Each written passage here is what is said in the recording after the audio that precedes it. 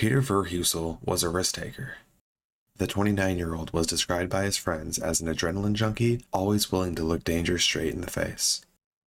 That was no different when he and his two fellow friends went cave diving in the Sterkfontein Caves of South Africa in the fall of 1984. Having dived at those caves several times before, Peter would have described himself as an experienced diver and caver. But that day, Peter was the most inexperienced diver of the group, and it would be glaringly obvious in the way he acted. Being very comfortable in his equipment and underneath the water, Peter was confident and prideful in his diving abilities. This may have been his undoing, as we will see in a little. The Sterkfontein Caves are about an hour drive northwest of Johannesburg, and ever since the early 2000s, they have been a tourist attraction to thousands. Having built a platform for visitors to walk about the cave, they are able to take paid guides that will take them all throughout the caves and show them what they have to offer. Although the beauty of the walls and several stalagmites have always been the attracting factor for this cave, and remain that way decades later, in recent times some huge archaeology finds have been in the headlines as several important fossils were discovered. This cave is credited with providing an almost complete skeleton of Australopithecus, which dates back more than 3 million years, and is believed to be humans' earliest dated ancestor. This find makes the cave pretty famous among scientists and brings alert to the cave's history. But before the cave was a tourist and scientific attraction, it was an open diving and recreation area, housing the largest collection of passages and underwater chambers in the area.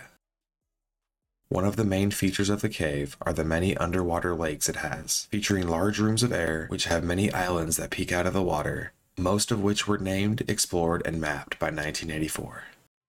The group of men Peter joined that day were looking to discover the depth of the lake that was in Milner Hall, one of the many named chambers inside the cave.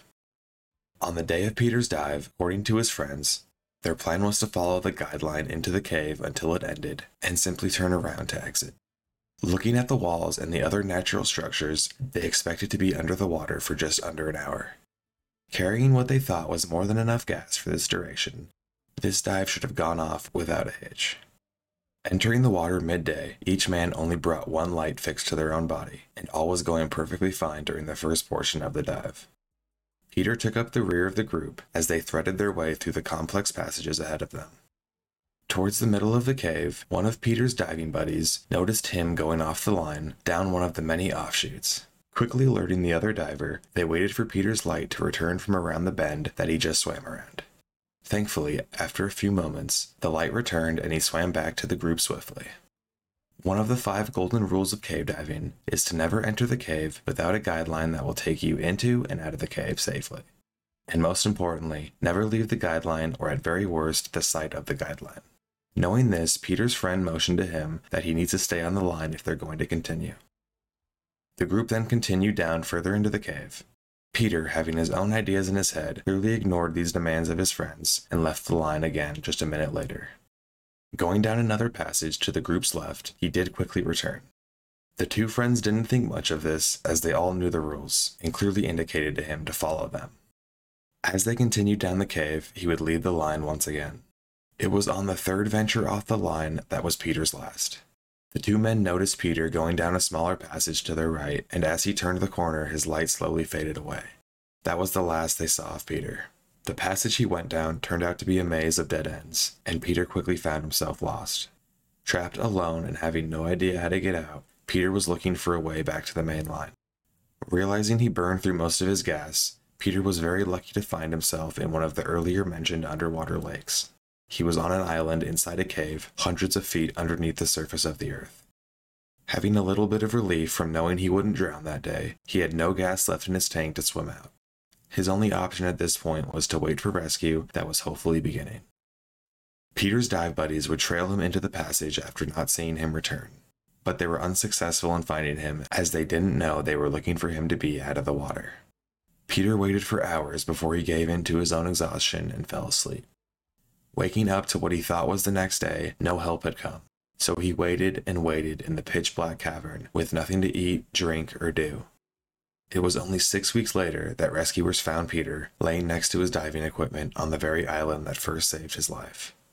Looking as though he starved to death, Peter was, in the rescuers' words, clearly recently deceased. The rescue crew noted a message scratched into the sand just at his feet. As Peter was dying, he realized it was the end, and left one final message to his beloved wife and mother, reading, "I love you, Cheryl and Ma." The rescue crew not only recovered Peter's body, but it finished surveying about 900 meters of new passages within the cave. Many still believe that Peter may have died within days of the rescue crew finding him, but the autopsy suggests that Peter died of starvation after just 3 weeks. Police released a statement after the dust settled that the divers who searched the whole cave system for weeks believe they passed within 40 yards of the exact island Peter was stranded on several times during the search, only to find him after a month and a half. As a result of this incident, the cave was shut down to divers and has not been dived ever since that rescue crew left the site. In a tragic bit of irony, the one piece of information the rescue crew and survey team didn't get was the depth of the lake Peter and his group set out to discover that day. To this very day, we do not know the depth of the lake that sits at Milner Hall. While this incident occurred in the mid-80s, diving and especially cave diving precautions and rules have since been cemented and understood as a necessity if you want to return with your life every dive you set out on. This story, as well as many, many others, have helped divers around the world understand how important following the golden rules of cave diving are.